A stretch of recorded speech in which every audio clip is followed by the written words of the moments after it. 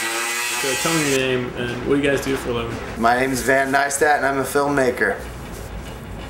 Casey, I'm Van's brother. Well, I was listening to the radio on 1010 Winds and they do the traffic report every like 10 minutes and they said there was a 35-minute delay in the Holland Tunnel, and I think I just started riding my bike in the city and I knew that the tunnel was about 1.5 miles long and that you could do it in like 10 minutes at the most. And then I went through it, took 5. Over a long enough period of time, the bicycle is definitely the fastest mode of transportation in New York. I ride a motorcycle too, and you can get from point A to point B faster. And you're yogurt versus gasoline. Yeah. Tell me a little bit about that. So, I don't know where the idea came from, but I think Casey had just gotten a new motorcycle, and the race was, can a bicycle beat a motorcycle over the course of like 100 blocks in the city? And we just did it one morning during rush hour so the bicycle would have a chance. And I won on the bicycle by like 10 minutes. It was as fast as we could go. Like, I was on the motorcycle and it was just like, when you're stuck in Midtown traffic, there's nothing you can fucking do. You're just stuck in Midtown traffic. Even though I was on a motorcycle and I could get in between some of the cars, you were just stuck.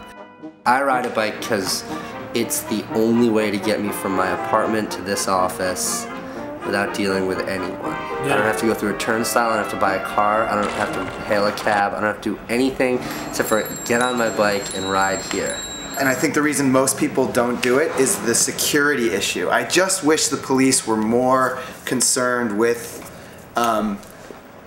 securing bicycles. And the problem isn't with the thieves. Thieves will always exist. They always have. It's the way, in my experience, the police respond to it. If you walk into a police station and my bicycle has been stolen, you get laughed out the door. They'll make the report, they'll do whatever, but there is no effort made. And that's what that movie Bike Thief was about. I mean, we're literally stealing bikes in public with the most like obnoxious tools we could possibly use, like the most conspicuous tools we could ever use. But the irony of that film was that I was 1.5 blocks away with a zoom lens filming Van stealing a bike, stealing his own bike.